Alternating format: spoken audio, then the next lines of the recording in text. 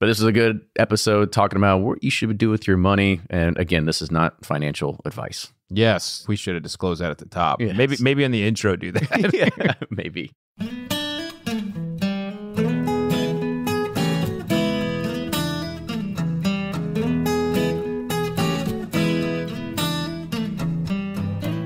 This is Bourbon Pursuit, the official podcast of bourbon, bringing to you the best in news, reviews, and interviews with people making the bourbon whiskey industry happen. And I'm one of your hosts, Kenny Coleman. Well, most people get into bourbon because they enjoy it. There's a story behind every bottle, and that captivates many of us. But then there are times we get our hands on a bottle, that certain special one, and we start thinking twice before ever opening it. The secondary market for scotch, it's been around a while, but bourbon is relatively new in comparison. And there's been an increase of rare bourbons hitting high dollars at auctions, and even more auction houses are starting to become legal. And in this episode, Ryan, Fred, and myself, we analyze the bourbon market and give our opinions on why whiskey isn't just for drinking anymore. We also gaze into our crystal ball and try to guess on some of those brands that have potential future value. And then we talk about moving on from flipping bottles to now people are starting to flip barrels. Well, with that, I hope you enjoy this week's episode. Now here's Fred Minnick with Above the Char. I'm Fred Minnick, and this is Above the Char. This week's idea comes on Twitter from Adam Nielsen, who hits me up at Fred Minnick. For someone trying bourbon for the first time, what are 3 bourbons you would put in their first ever tasting flight? Cheers, Adam in. Great question. Over the years, I have kind of changed my opinion on this. When I'm doing tasting flights, I'm doing them based on education and story arc. And so this comes up all the time. People are like, why did you taste in that order versus by proof? I think tasting in the order of proof is actually pretty lazy. People have a tendency to be like, oh, it's low proof, so it must not be hot. When the reality is there's a lot of 80 proof bourbons that taste more alcohol forward than a cask strength product. So I do it based on flavor profile, also story arc. Now, for a person just starting out, you're not just throwing these people into the wolves. You gotta whet their palate with some story. You gotta tell them some history. So while I can give you 3 bourbons to have this conversation with, you really need to be prepared to tell the story of little things like Bottled and Bond. What is the Bottled and Bond Act? Where did it come from? Why is it important? Why is wheated bourbon different than high rye bourbon? You need to be creative with your approach, because the thing that gets new people into bourbon isn't necessarily always a taste. It's a lot of the story, and it's not the story, well, my great-grandpappy climbed those hills and had the yeast in his toes. It's not that kind of story. It's the story, the real story of the grains, the origin of a lot of these acts, whether President Taft, defining bourbon for the very first time, or the 1964 Congressional Declaration of bourbon being a unique product of the United States. So those things are very, very important. So I guess what I'm getting at is the arc I'm about to give you in terms of what 3 things you should taste are based on story more so than flavor profile.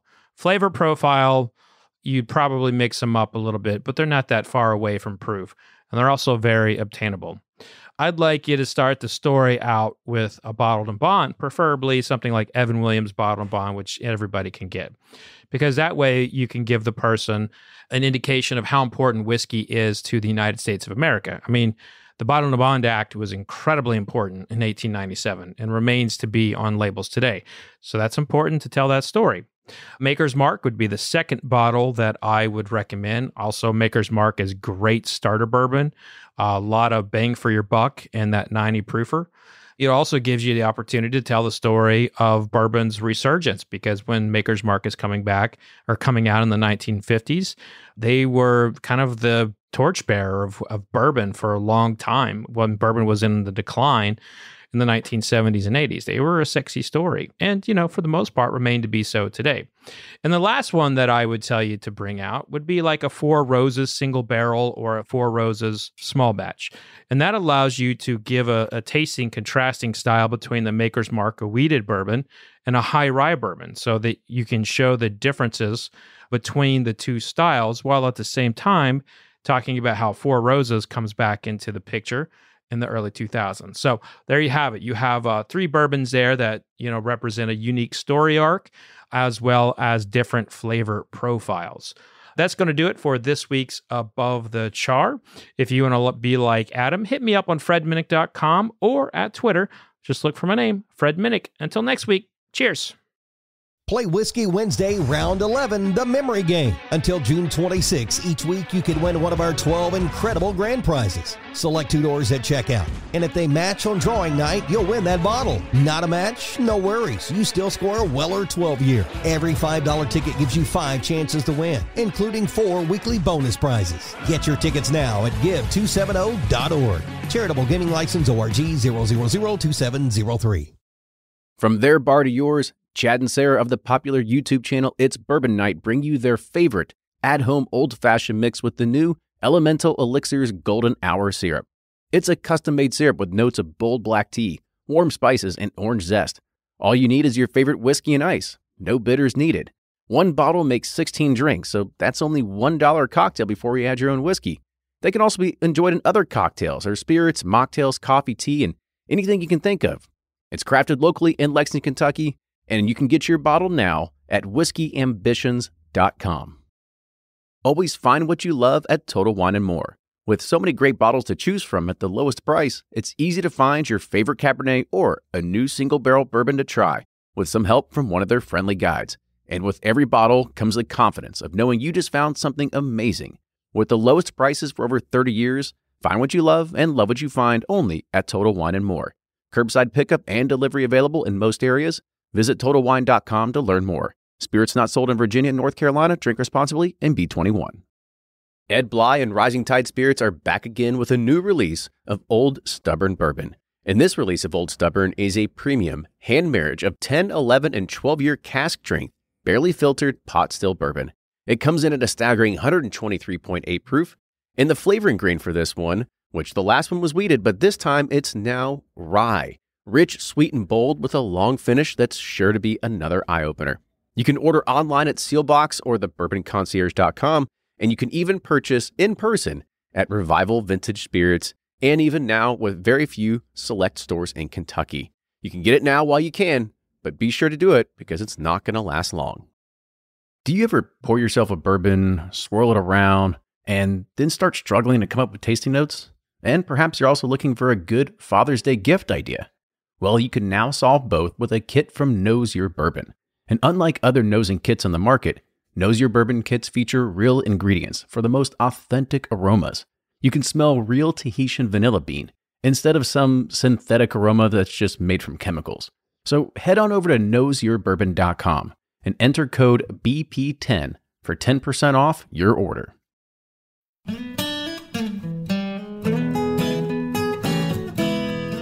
Welcome back, everybody.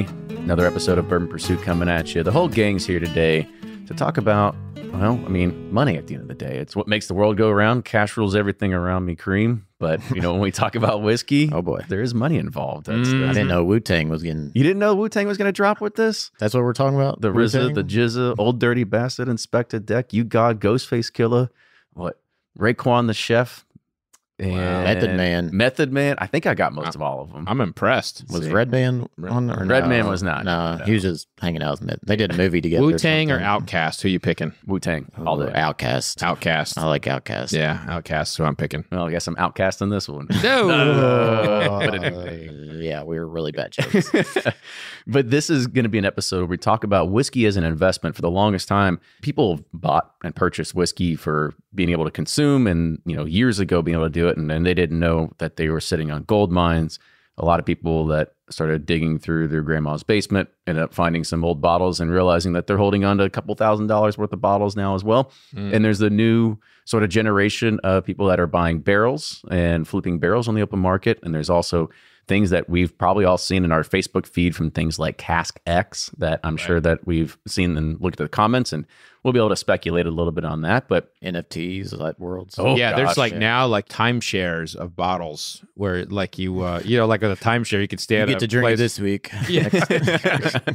Next week's mine. It's crazy. And you know what? Anytime in this world of currency, anytime something's successful, the people who like to make money find ways to capitalize on stuff. That's all it is. yeah, so I guess the first thing to kind of talk about is bottles. I mean, that's kind of where most people are kind of at in this journey. And it really, I guess I'll kind of put it to you all out, is that I think it pains me to say it, but it's a lot of people that also feel the same way too. And they're like, oh, whiskey's made for drinking, not for collecting. And I think we all maybe had that same sentiment a few years ago, but the dynamic it's changed. I mean, personally for me, as you start collecting things, I was originally buying them with the intention of drinking. As I accrued so much, I realized, okay, I'm sitting on at least a year's of college tuition right here. So what's the next move? I think you got more than a year's worth of two. You might have 2 degrees, a couple degrees and some majors. Maybe a doctorate in there. I mean, it may just become the new fund, for the Bourbon Pursuit Fund. That's it. There's a whole new venture here. How many for you. shares do I have? Oh, if the listeners only knew the inside joke on that one. Yeah. Yeah.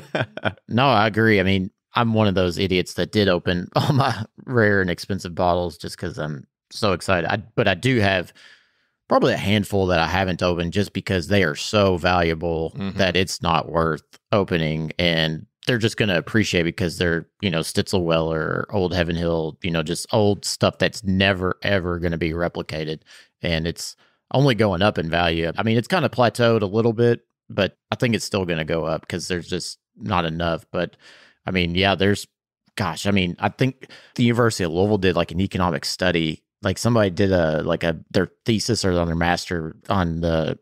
We had it on an episode a long time ago. Yeah, and I think like the average rate of return, and I think this was only like 2015 to now, was like 200%. If you were buying whiskey and holding on to it, like your average rate of return is like 200%. That kind of return you don't see any other investment, and so I know why people get excited about it and why it is exciting to find rare and old bottles and hang on to them.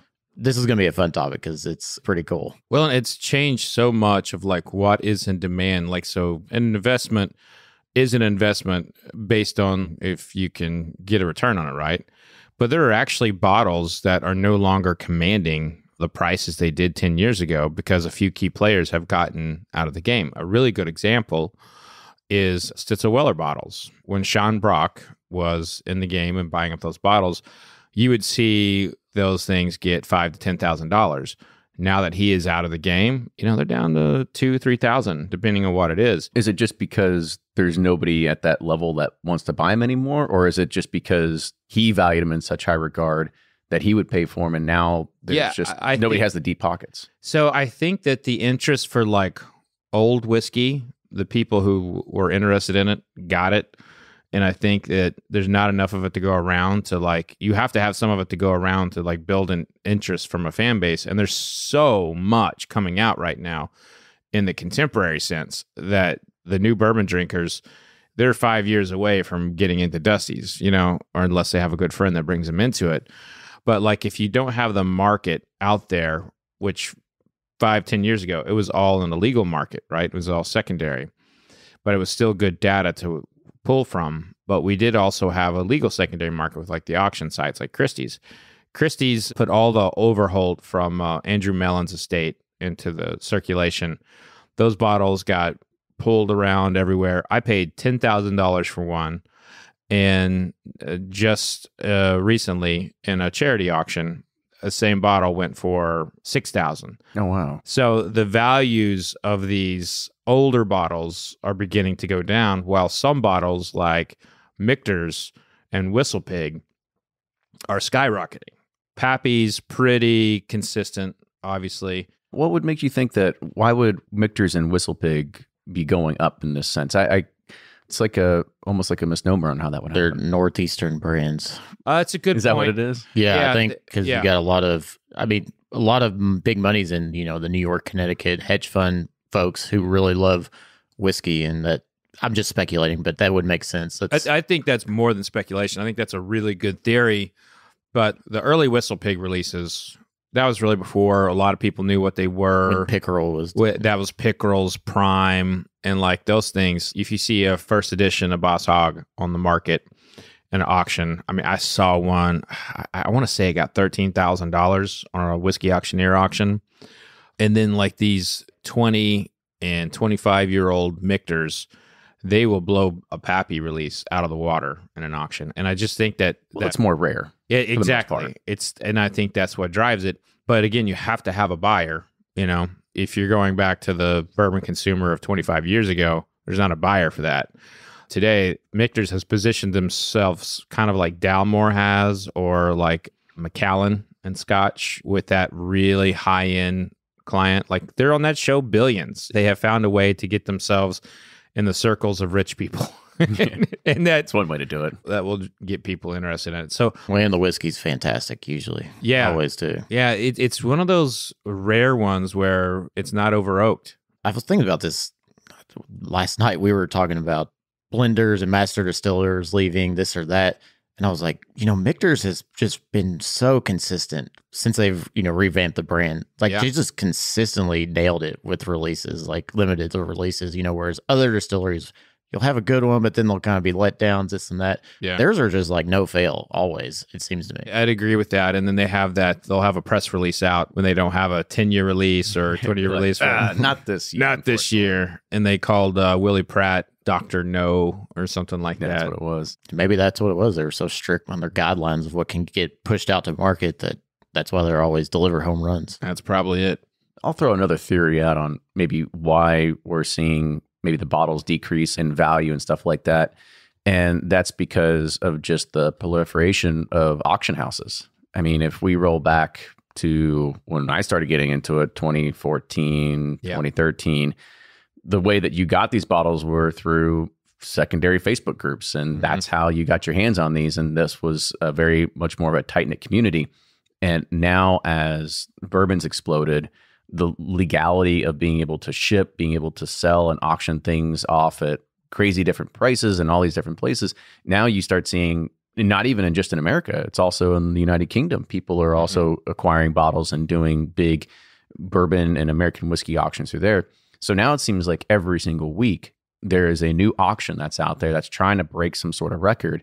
And they all have the same exact bottles. It might be a Linnell Red Hook. It's going to be some of those old Jack Rose's Willet picks. It's going to be the whole Van Winkle lineup. And at this point, you kind of just get over flooded with too many options. And so therefore, there's not enough buyers now with all the options that are out there that you can go. Yeah, I think that's a really good point. The amount of auction houses that are out there legally doing this has skyrocketed. Plus, you have the likes of Justin's House of Bourbon that are also selling them at retail. And, the laws and everything have changed for the better.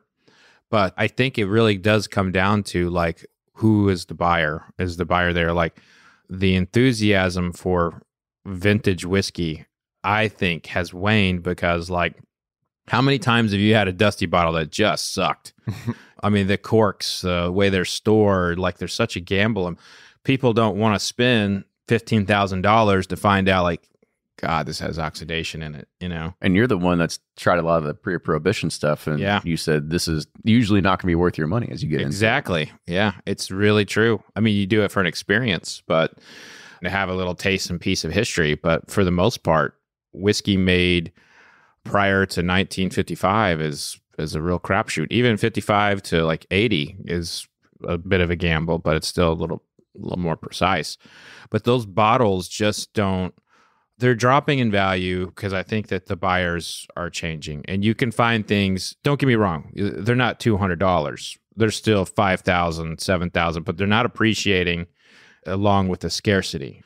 Do you think it's because the secondary market's gone too? Because I think of people like me who used to be in that market of buying dusty bottles, because it was pretty easy. It was reduced friction. It was easy, but it was also entertaining. It was, and it was educational for people. Whereas now I would there's no chance I'm going to an auction house and, bidding on bottles and stuff. Buyer's premium and you had to pay extra ship. I mean, all the stuff that goes into just having to, I mean, I guess you can put on your credit card, which is nice. But after that, there's a lot more fees involved. Or walking into a liquor store that is able to sell them and paying all that.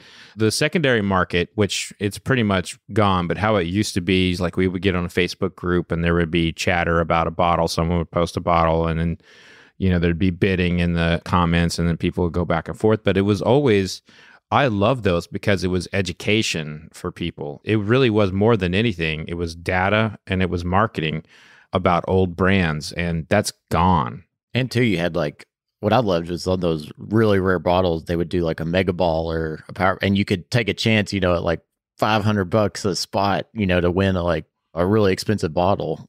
And those were, okay, I'm willing to risk, this. I didn't do it often. Your degenerate gamble is what it comes down to. Pretty much. I'd rather do that than go to the casino boat. You know? But those were fun too. Yeah. The good old days, right? It's really interesting to see the dynamic of how this is shifting and the fact that values are going down when the amount of bourbon drinkers is on the rise. Do you think it's an education that maybe people don't have, or is it because people just they're not seeing it like we used to see it? Because I mean, I'll just take my own personal story is that when I started getting into bourbon, I had a friend that said, hey, let me add you to some of these bourbon groups. I think you're going to really enjoy it on Facebook. And then that's when I started realizing, oh my God, there's these wax tops. There's all this other stuff. There's Dusties that have a price tag for $8.99 that are selling for $200. I was like, what in the world is going on here?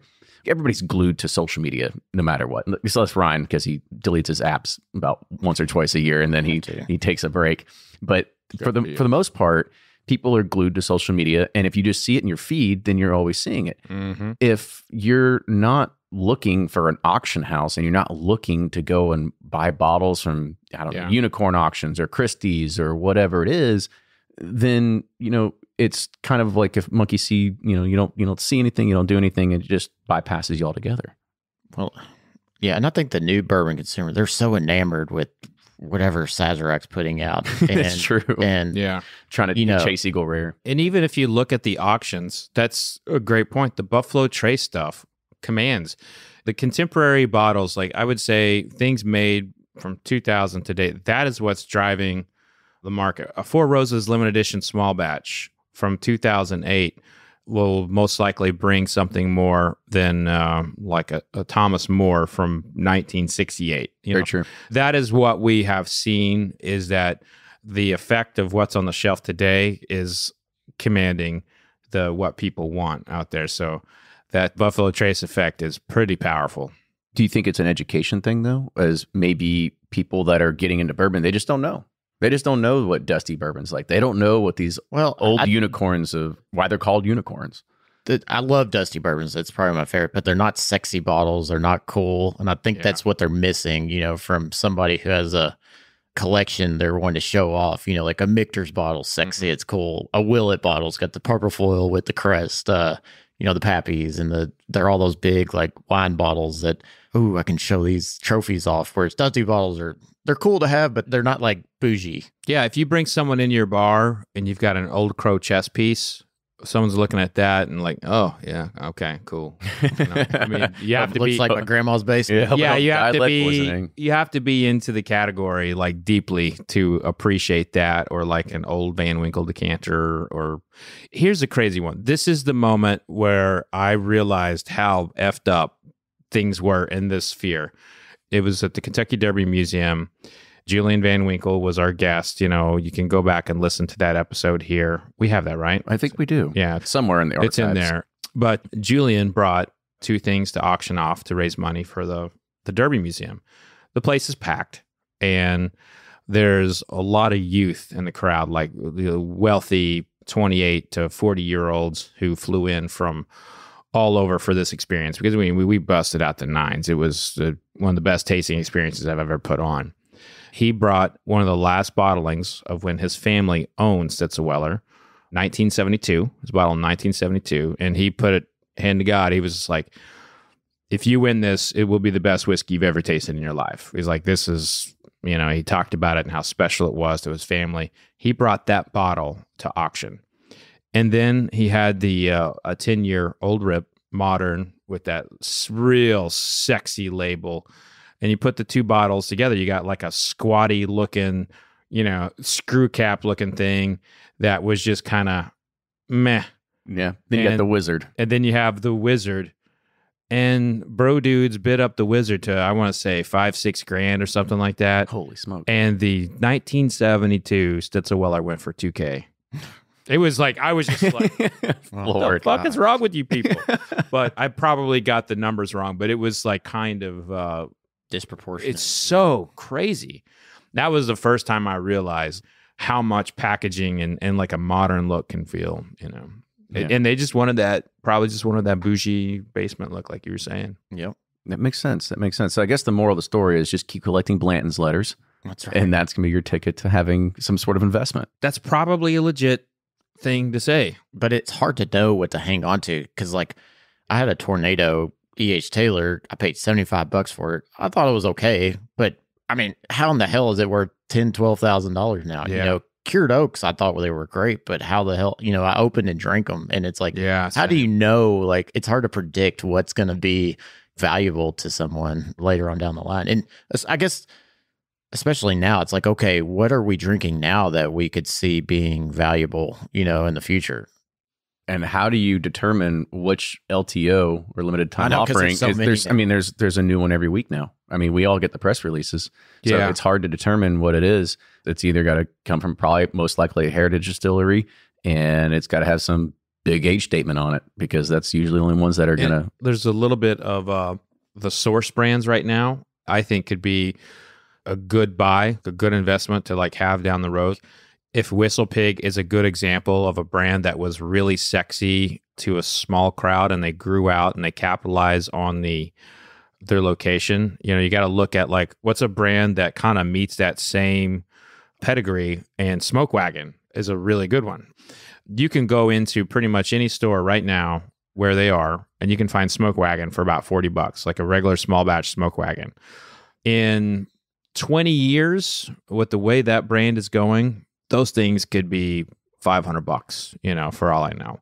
But some of their like rare and limited and special. Now there goes all the Smoke Wagons. I mean, but I think they're all going that way anyway. No, I know. I mean, their bottles are going between $6,000 and $10,000, like their special bottles at like a charity auction. So you have a brand there that I think is really good. I think you also have to look for some of the blends of straights, things that Nancy Fraley has done. Nancy Fraley is some like of those old Magnuses are special. Yeah. So if you take a look at like who created them, going back to that pedigree of like what Whistle Pig did, who's the closest thing to Dave Pickrell?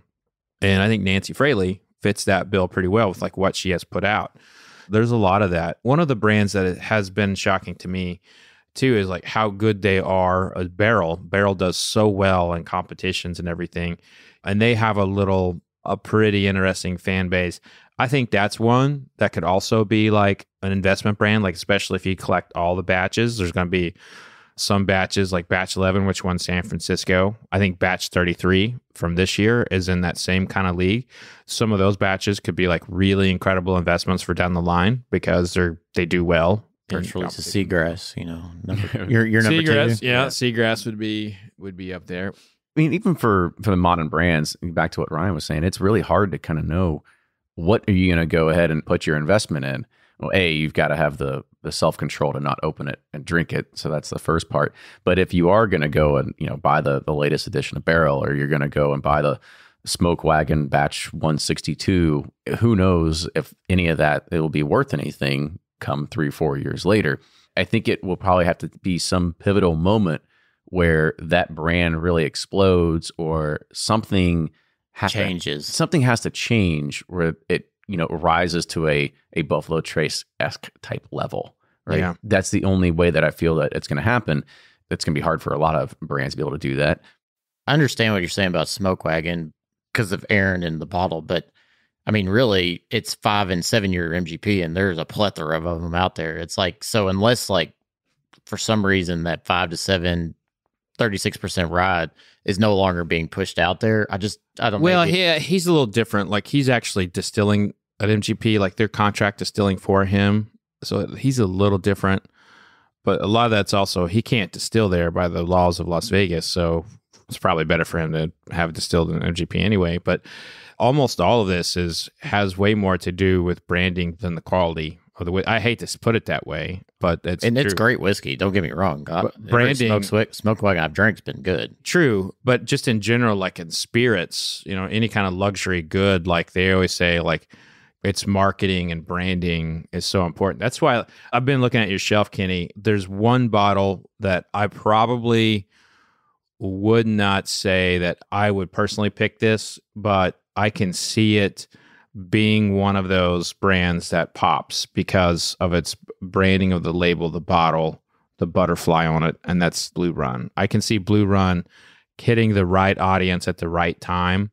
Especially if you got some of those 13, 14-year-olds. Yeah. No, I mean, that's never opened. It's kind of what made their name, right? That's how they made their splash. They come out with the 13, 14 year, and then...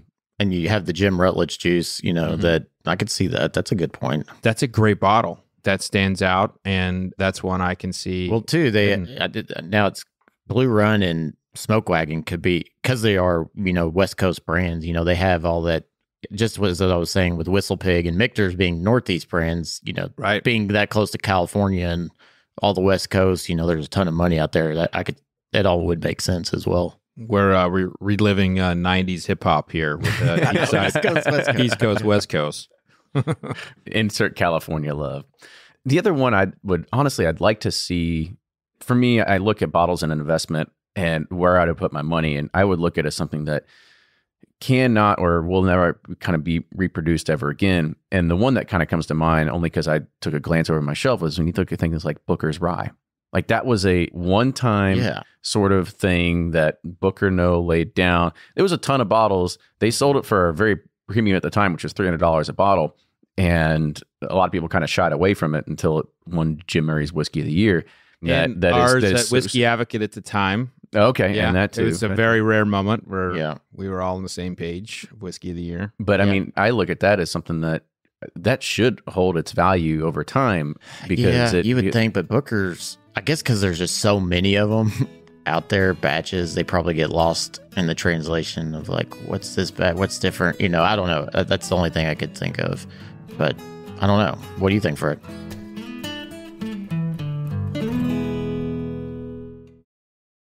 Shopify's already taken the cash register online, helping millions sell billions around the world. But did you know that Shopify can do the same thing at your retail store? Give your point of sale system a serious upgrade with Shopify. Shopify's point of sale is your command center for your retail store. From accepting payments to managing inventory, Shopify has everything you need to sell in person. And with Shopify, you get a powerhouse selling partner that effortlessly unites your in-person and online sales into one source of truth. Track every sale across your business in one place and know exactly what's in stock. Connect with customers in-line and online. Shopify helps you drive store traffic with plug-and-play tools built for marketing campaigns, from TikTok to Instagram and beyond. And get hardware that fits your business. Take payments by smartphone. Transform your tablet into a point-of-sale system or use Shopify's point-of-sale Go mobile device for a battle-tested solution. Plus, Shopify's award-winning 24/7 help is there to support your success every step of the way. Do retail right with Shopify.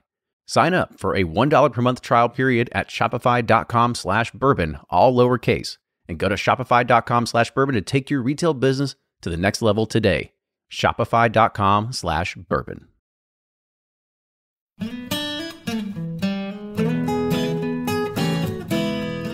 That should hold its value over time because you would think, but Booker's, I guess because there's just so many of them out there, batches, they probably get lost in the translation of like, what's this bad, what's different? I don't know. That's the only thing I could think of.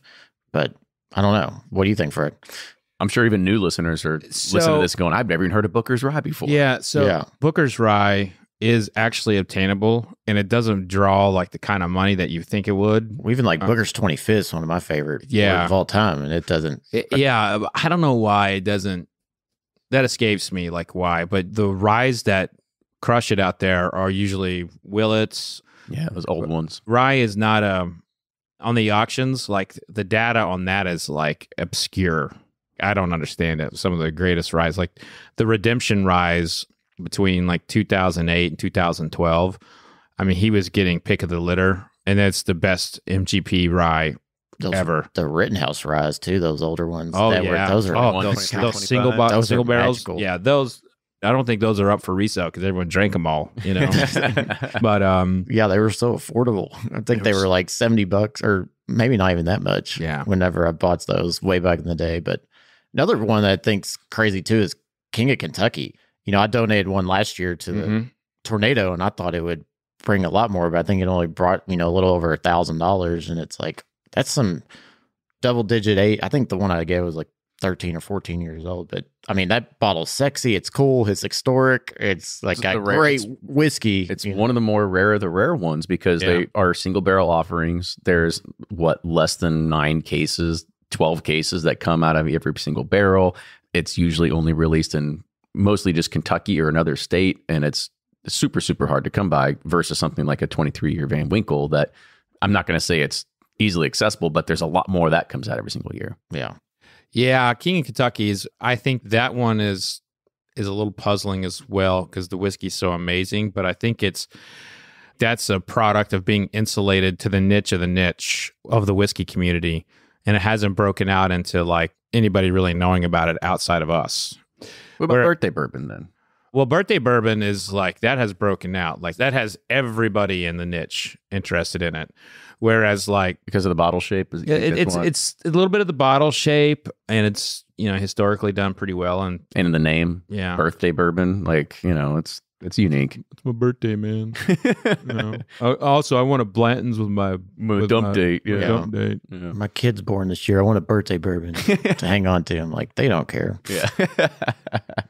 They'll want to sell it when they turn 21 anyway. Yeah. That's exactly, because I am definitely one of those people that got myself a 2013 birthday bourbon for that same exact reason. When the time comes around, I'm sure she'll be like, I'd rather just sell it and keep the money. Good year. Some of the Parker, I still think the Parkers, even, the early ones are still not crazy. Like those 27 years are, the most I've ever seen them go for is like 2,500 to $3,000. Yeah. And those are like mind blowing good. Blended mash bills is probably one of my favorite of all times, and you could get that for sub $1,000 all day. Yeah, it's interesting. Like those Parkers is a brand that doesn't get the respect, and I think a lot of it goes back to packaging. It doesn't turn a lot of people on. It's a nice bottle. Same with King of Kentucky. It's a nice bottle. I think you just got to be in a cognac bottle or a wine bottle. Maybe that's what that seems to be the common theme here. It's true, but the Old Fitz decanter, it's starting to knock on the door of like a really good, sexy, appealing bottle. Last 17-year-old was amazing. I crushed that bottle. So good. We'll kind of move on to the next topic here, but from the way that I kind of see it is that if you're able to get a bottle at retail and it's a limited time offering, if you want to open it and drink it, by all means. If you want to hang on to it, you'll probably get a little bit of appreciation and value over it. We'll have to kind of see and revisit this in a few years and figure out exactly what is the modern LTOs and how have they kind of transformed.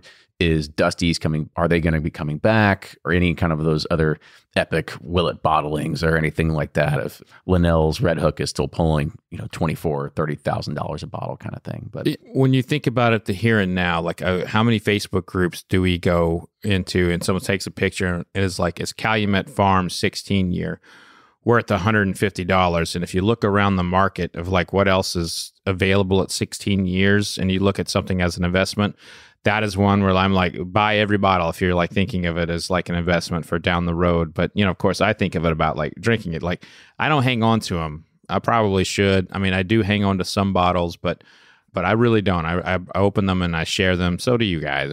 We share. But anything that you see that is behind the glass case and is a reasonable value, double digits, if things statement, if things continue, that's going to appreciate. And if you can get something like Henry McKenna at SRP or Blanton's at SRP, that's going to appreciate. Now you could, not saying you should, but that would appreciate the minute you walked out the door. So pretty much that's the world we are in for bottles. I totally agree. But there's also another world, and that's the world of barrels. Mm-hmm. And there's a new breed of people that are getting into it. And most of these people are the ones that have probably been into bourbon or been into whiskey for a little bit, and they've kind of seen as Ryan had hinted to earlier, is kind of the trajectory of the rate of return that you're getting on bottles.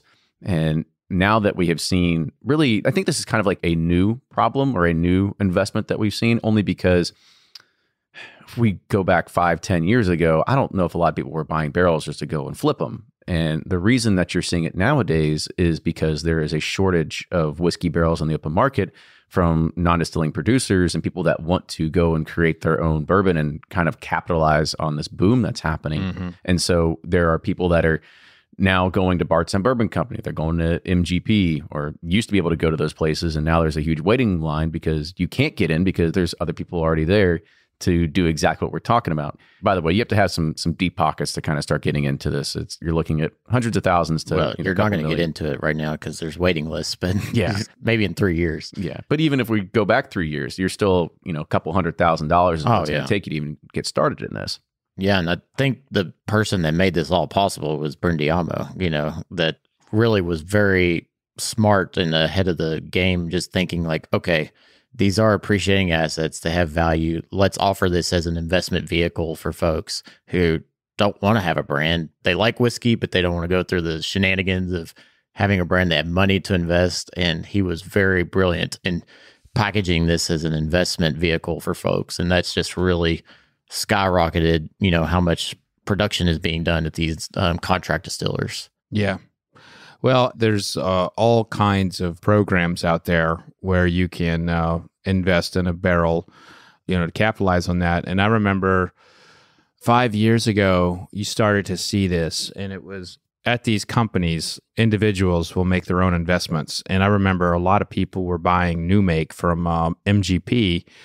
They were an importer, but like them as individual bought 5,000 barrels of MGP, and they would start selling them.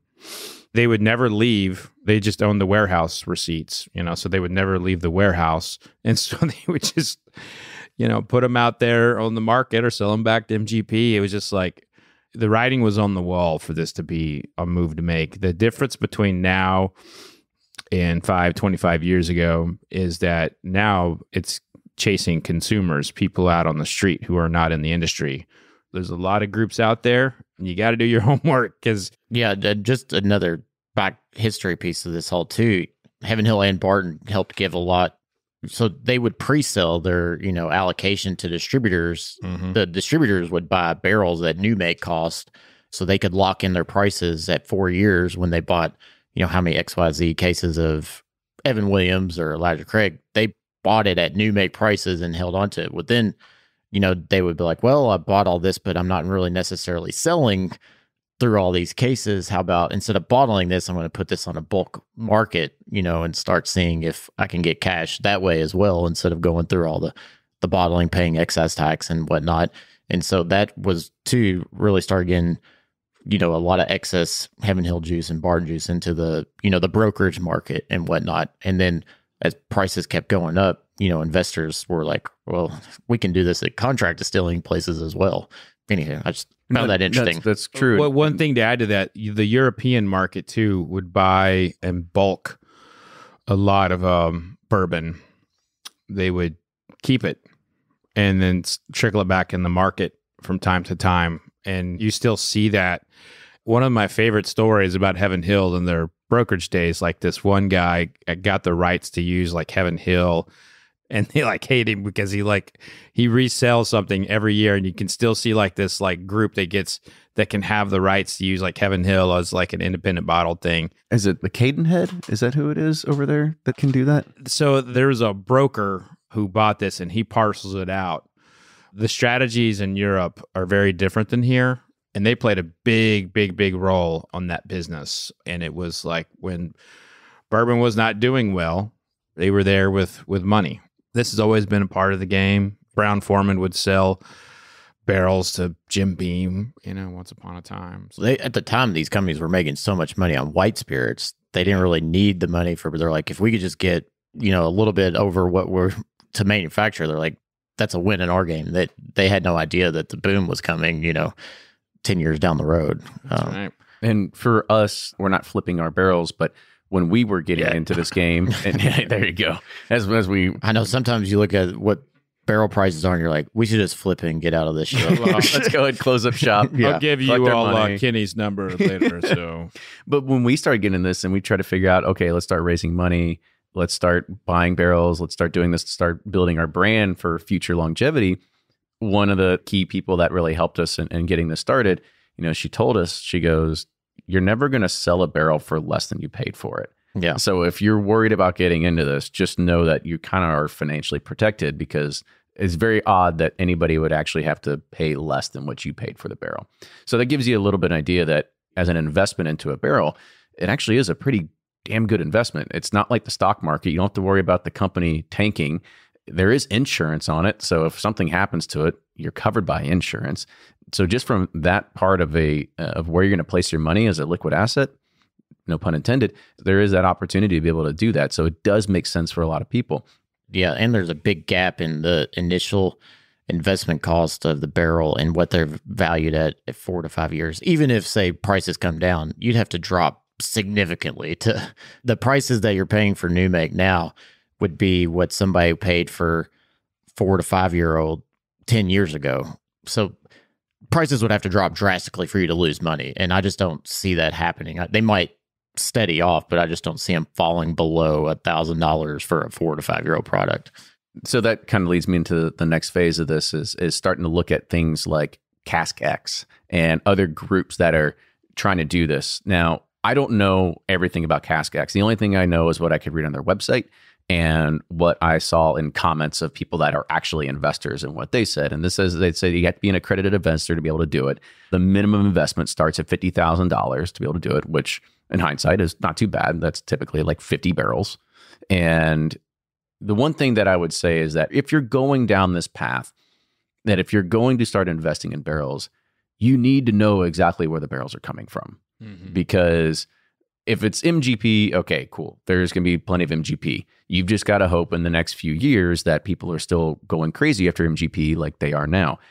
I have a theory that says once all this Kentucky stuff comes online from Wilderness Trail, from Bardstown Bourbon Company, from the other people that are in the game that are creating all this source Kentucky product, once that comes online, are people going to be chasing after MGP as much as they are now?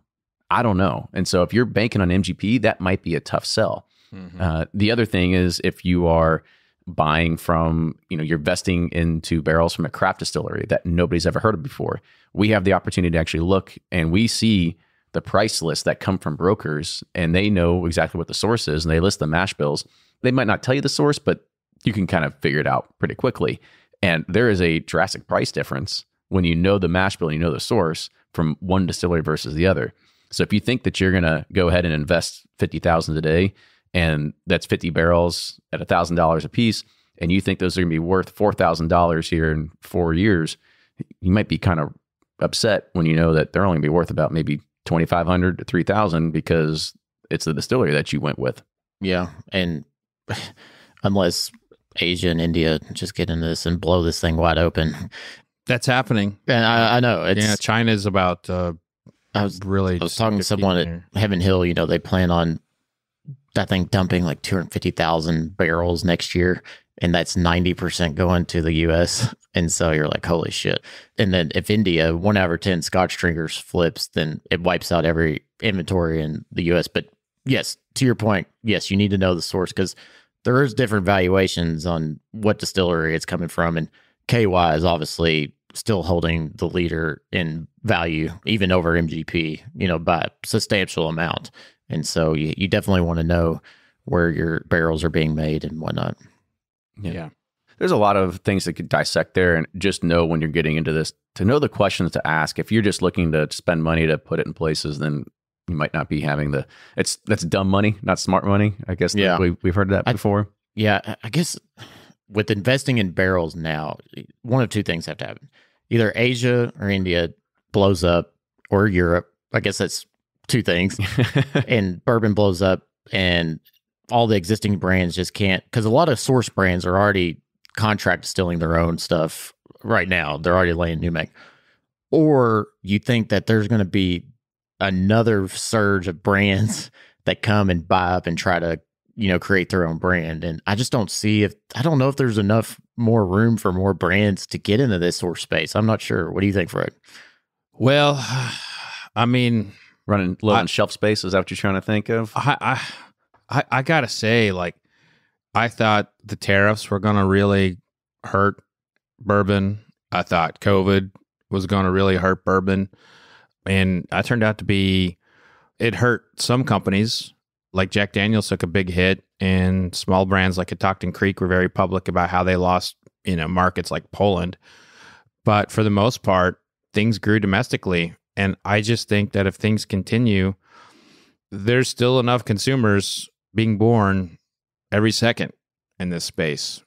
We tend to have like the glut in the history of bourbon, and this has potential to be what causes the glut. This flows into here, but investment barrels. Yeah, that's a very real potential. But at the same time, man, all these consumers are becoming spirits consumers. Like, I would be more concerned if I was a beer manufacturer than if I was a whiskey manufacturer right now. Like, I think the drinker of the future is high quality bourbon, high quality tequila. All the shit beer, all the crappy vodka, all that stuff is getting pushed off to the side because this new generation, they smoke weed and want to taste something good. They don't want to fuck around with shitty whiskey. We can only hope that happens. I like your hypothesis. Let's see if it comes true here. Guys, I think this is a great conversation. As with any investment, there's always a risk, and who knows. But, I mean, I thought 5 years ago things would be peaking, and they haven't slowed down one bit at I know. all. People always want the bubble to burst, but it's not happening. But it's not. I would say, like, there's always risk, but this isn't a faith thing. So, like, it's not like you're jumping into a pyramid scheme or you're investing with one of these fraudulent people wanted by the FBI now for defrauding crypto investors. You're looking to put money in something that is stable, but you need to understand it. Like, I invest heavily in something I used to cover, like restaurant equipment. Like, I understand the restaurant world and I know what's working and drive-thrus and all that. So I invest in technology companies that service quick service restaurants. I do really well at that because I know that space. Now, I do not invest in trucking manufacturing or automobiles because I don't know jack shit about that industry. I can't even change my own oil. I mean, I can, but I don't think, I think you have to have like 5 computers for today's That's true. oil change. But, my point is like, this is an area. You don't want to go in space blindly. Yeah, don't go in blindly, but this is not the kind of like investment that is Amway. And it has to be one you have to be comfortable with, just basically, as with any investment, setting and forgetting it. It can't be something you're like, hey, what's going on? If you invest now, you don't really want to check in back on it for another 4 or 5 years. Yeah. By the way, this is the bourbon world. You annoy the person you bought it from, they're going to give you your shares back and say, get the hell out of here. Exactly.